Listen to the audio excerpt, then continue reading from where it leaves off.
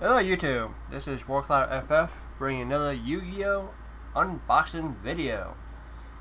I went after work this morning, traveled to 8 more different stores to try to find some more Yu-Gi-Oh! Packs, especially the Toon Chaos. Unfortunately, I found 4 out of 8 stores, so whatever. If you guys wonder why I don't buy the booster box online, it's $150 plus tax, and that's a lot of money considering these packs here are $4 a piece. If you guys do the math, 4 times 24 is only $96 plus tax, which would be about $102, roughly speaking. And my professional opinion, that's actually a lot better deal. But for those who can't do that and need it now, well, I have no idea. I know the reason why they're super high is because it's our high demand, low supply. I assume that's the reason.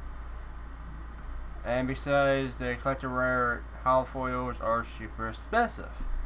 So, spend $150 is kind of like a no-brainer to try to get a $300 card. I understand. I've done that with other series of packs. So, and the other pack I got too, moving on, is Legendary Duel Sister of the Roses. I found one left at Walmart and a clearance bin, and I said what the hell and bought it. I was decided to buy more of them, but they only had one available, so yeah. We'll save this one to the end. I'm going to start these first. Let's go with the first pack and see what we get inside.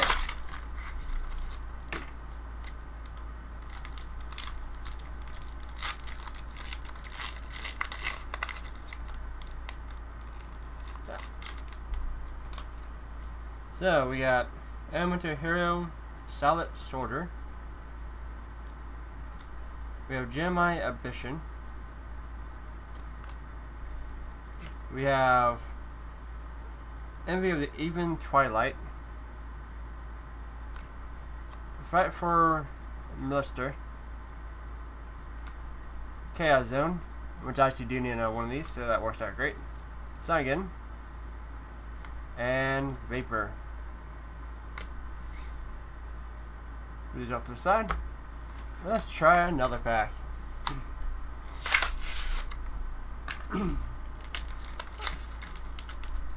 Let's try Gamestops too, but they didn't have any as well, so yeah. And since the pandemic, all the stupid,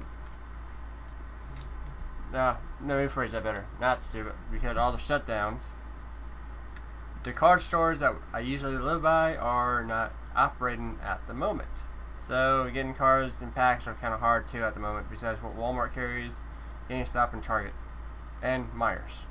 So I am kind of limited, besides online buying, which I'm trying to avoid as best as I can, because the price point doesn't really add up, which you guys can probably understand. So without further ado, moving on. Side Frame Driver, Gemini Ambition, Dan, and Flamer Knight Warland, True King, Starlight Road, which I'm keeping that one because I do always love using these in battle, and Scared Soldier. I like Starlight Road mainly because it protects a lot of cards, and you get to special summon a Solid Dragon from your deck. Oh, well, extra deck, but still. It's still pretty badass. Alrighty.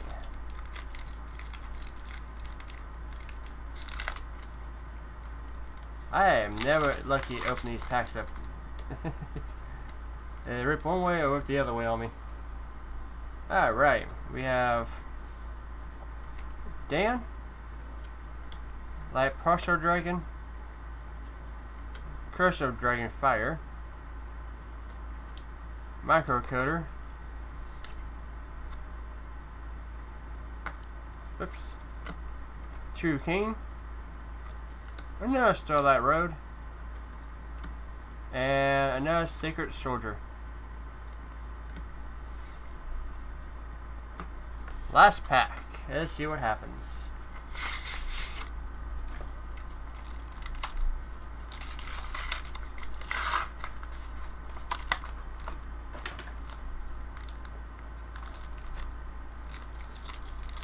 Let's open this upside down just for shits and giggles.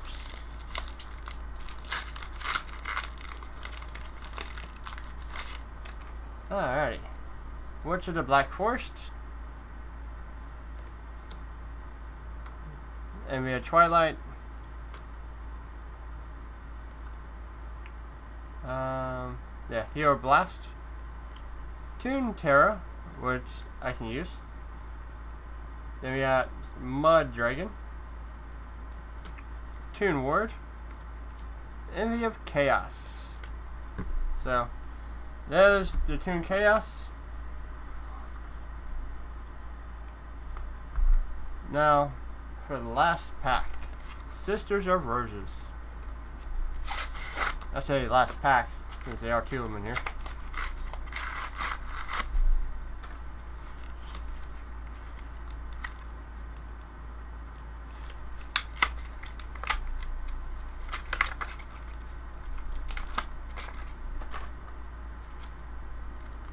Anyway, get something interesting.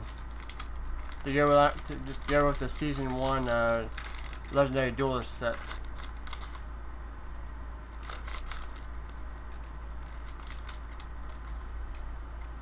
So here, we got Arrogant Egotist. We have Lunar Light Leo Dancer. Rufflin Railcard.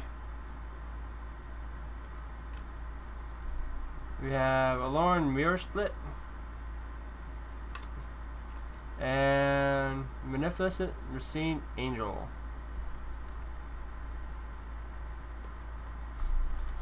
Now for the last pack.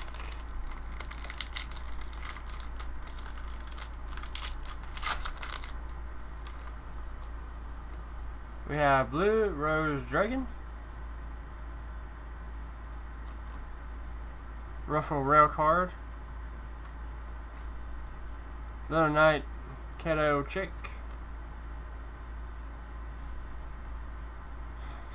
Little Light Cat Dancer, and Little Light Yellow Martin.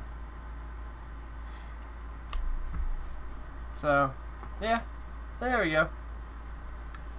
Surprisingly, all the cards, I'll probably keep this one because it kind of reminds me of anime. I don't think the other ones really do that often. Yeah, I'll probably just keep this one out of the bunch.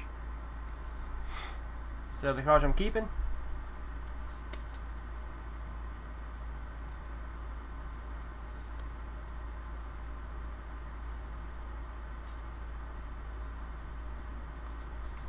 So I hope you guys enjoyed the unwrapping video of Yu-Gi-Oh! Toon Chaos and Sister of the Roses. And let me know in the comments below what you guys think is your favorite card out of the pool. And I'll see you guys next time. Peace.